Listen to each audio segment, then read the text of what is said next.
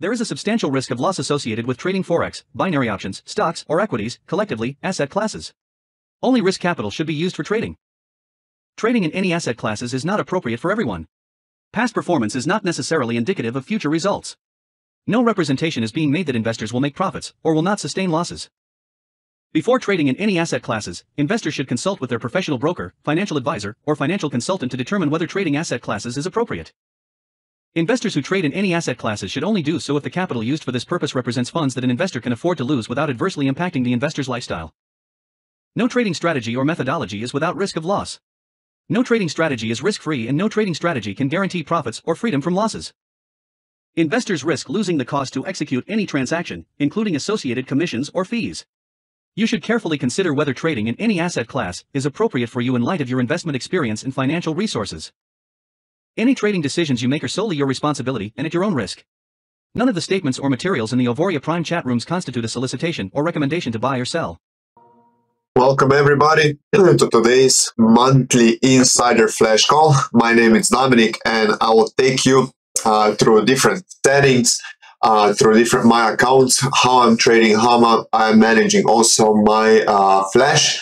So first of all, right now I'm only trading one pair, and this is gold, and I'm trading only one strategy. I switched only to strategy that it's called London Breakout, that most of you already know, and also most of the customers are right now trading gold because there is like a lot of uncertainty in the world with the wars going on. So gold is like really at this moment. So I make my software as conservative as possible, because always the most important thing is the risk management and how we protect the risk. So we're gonna go into the share screen right now, and we're gonna look at my account, the Flash London Breakout, that it's running completely like hands off.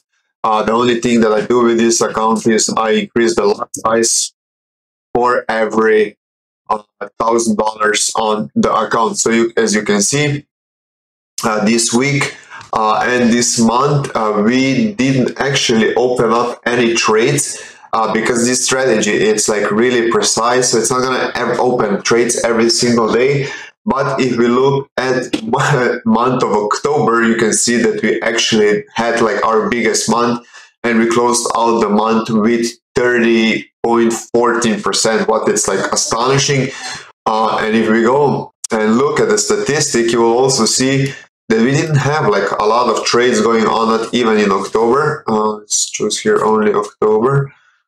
Okay, and we're gonna do the analysis, and you can see right now the drawdown was like almost non-existing. The drawdown that we had in October was only 1.18%, and we only opened up 23 trades. We only had like 23 trades, so that means that like on average we had one trade a day.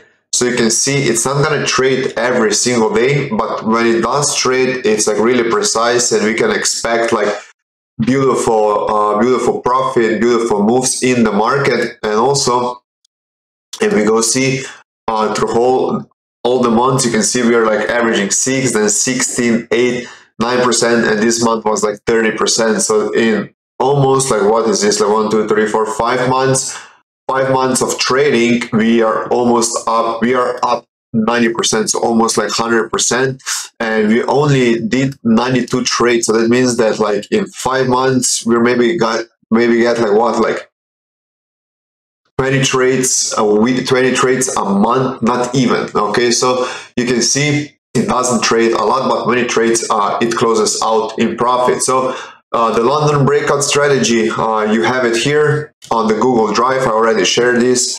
And also the only thing that I changed actually from the original strategy is maximum trades pips and maximum trade space pips. That means that I went from 1 and 300, I went to 1 and 600. Why I did that?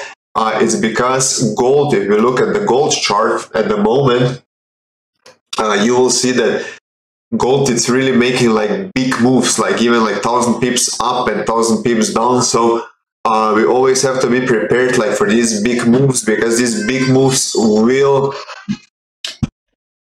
happen in the market. So this is what we always have to be ready for. So we have to wait here that it loads, and let's see at gold, and you can see how gold is moving. This is like a daily chart, and you can see here, if you look here, it's like going up and down like few pips. You see like 3,000, but then like we had that move that it just like shoot all the way down, and you can see here this was like a move of 13,000 points, so like 1,300 pips, and then we closed out all the buys, and you can see here that it actually went up again 20,000 points, so like 2,000 pips, and this is like what we have to be ready for in the market. And this is like why I'm only running right now gold on the London breakout strategy. Also, some people are running, I'm also testing a US 30 strategy on M5. I didn't quite get the right settings in, so you can see we were like $1,400 in minus on a $5,700 account. The biggest problem with the US 30 is once we traded it, it like really like when it makes a move, it makes a move. So you can see here like almost like 120,000 points, and this is like what it can get us in trouble. So for right now, I'm still testing it out. I didn't find the right settings yet, but if I found like right settings, I will also share these settings, of course, with you. A lot of people are running like a hybrid strategy, and this hybrid strategy, it's actually gold on M15, so London breakout, and then they're running some pairs like GBP AUD, NZD CAD, Euro USD, USD CAD, and AUD USD. They're running on H4, as you can see. And let's open up the settings, and they're having like a lot of success with it. And this is an account of 3,000 pounds. So they're running 0.02 per, like for 3,000, so 0.01 per 1,500. But it's really good risk management. Cash trail start, it's 10, so that means they calculate this with 500 to get 10, and then they're like cash trail buffer is 3, so with 150 max trades open per pair, it's 20. Yeah, it's okay. And then they have like max trades pips, 2 trades every 30 pips. So like here, if you would like to run a strategy like that, I would go here like two trades every 60 pips. I think 30 it's too small, especially if the pair starts like trending. And then it's here pending orders 90 minutes, 90, 10, and they're trading the whole time. So it's a really nice setup. It's a nice hybrid strategy, and people are having a lot of success with it. So you can try also out these settings for Euro USD, USD CAD, AUD USD, NZD CAD, GBP AUD. In my opinion, personally, I would stay out of it, because GBP AUD, it's like known that it like moves a lot, and it makes like big movements, like especially like trend movement. So I would stay out of this, but these pairs are nice for this strategy: Euro USD, USD CAD, AUD USD, and NZD CAD. I will also personally put together a demo account, and I will put all 28 pairs on H4, so we can see how they're gonna perform.